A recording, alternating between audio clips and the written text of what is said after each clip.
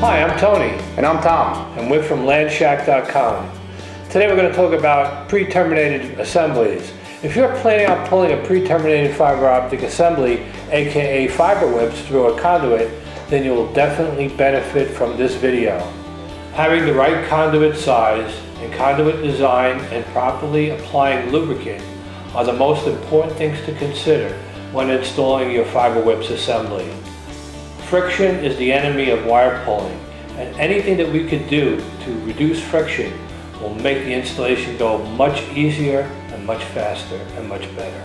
The most frequently asked question that we get on the subject of pre-terminated fiber assemblies is how wide or how thick the pulling basket or pulling eye, and how thick is the fiber cable itself. Most people believe that knowing the answer to that question should make it clear to them what size conduit they should use, but that would be the wrong approach. That's right, Tom. When we set out to design a conduit for pre-terminated fiber optic assembly, we need to keep other things in mind.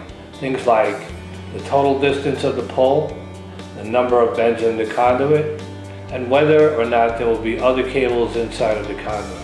So then knowing the answers to all of those questions will give us a feel for how much pulling force will be required to install the cable in the conduit, and whether we should anticipate a difficult installation. There are things that we can do to reduce the friction, and here's a quick list. Number 1.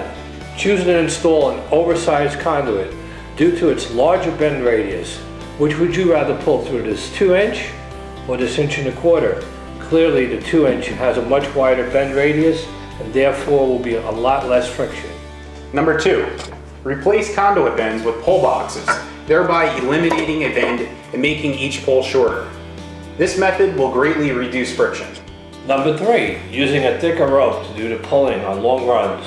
A thicker rope has less stretch and will give you more control. Number 4. Keep good communication and coordination with the person on the other end of the pull. It is important to have a good feed. Number 5. Always remember to use plenty of cable lubricant. For the ultimate lubrication on tough runs, you can pre-lubricate the conduit.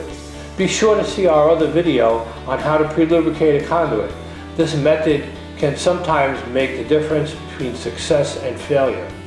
Generally, for most installations, we recommend 1-inch to 1.25 inch conduits for indoors and 2 to 3-inch conduits for underground burial. Here's one last tip to consider. Did you know that fiber can remain underwater indefinitely without losing any of its transmission properties?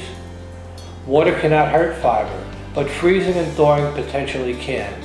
Outdoor fiber is designed to freeze and thaw, but best installation practices recommend that you bury your conduit below the frost line for your geographical location.